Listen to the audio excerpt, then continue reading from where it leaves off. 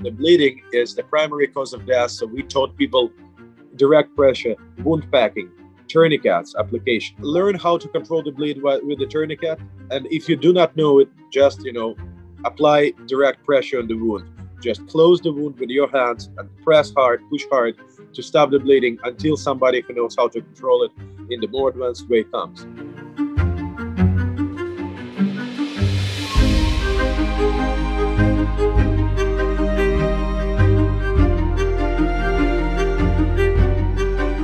I considered what happened in 2014 as an emergency for Ukraine, and I didn't want to be a bystander, a witness. I didn't want to be a problem or somebody to take care of.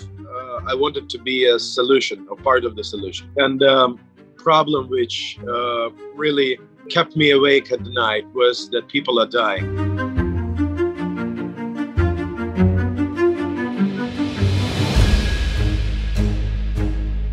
If we are talking about the civilian first aid, we deal with way different risks, such as like sudden cardiac arrest. But when the war happens, the statistics change dramatically. Much more people die from bleeding, pneumothorax, airway obstruction, etc.